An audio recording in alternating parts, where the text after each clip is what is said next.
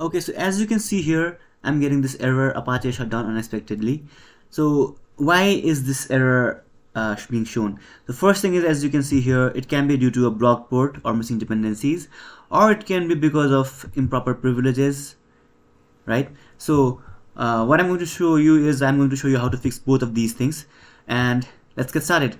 Also, one quick tip is you can click on the logs here and check Apache error.log, so you can see the logs in detail. If you scroll down, you'll see all the error logs here.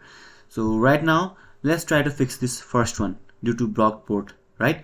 So first go to config and click on http://conf. Now here we can define on which port to run Apache. Right now, by default it is 80.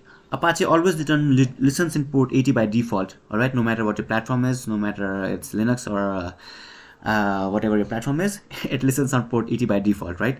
So if you are getting this error and you're already on port 80, try changing it to 8081 or try changing it to 8888, something like this. So let's do 8081 for now.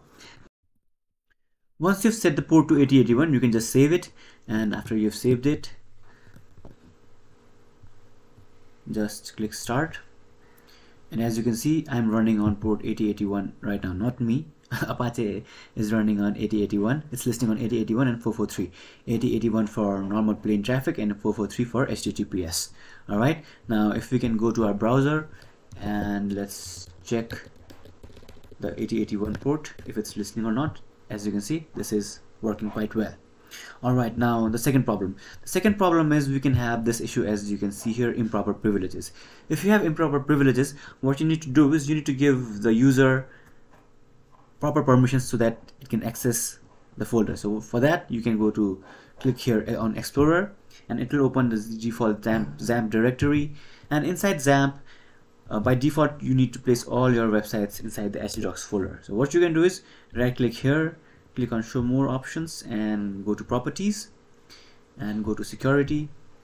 Now by default, you can see which groups have which privileges. So if I click on authenticated users, you can see authenticated users have modify privilege, read and execute, list folder content. If I go to users, I can see I don't have the privilege to modify and I don't have the privilege to write. So if your website needs write permissions, like to upload folder and stuff, so you'll also have to give your user this permission.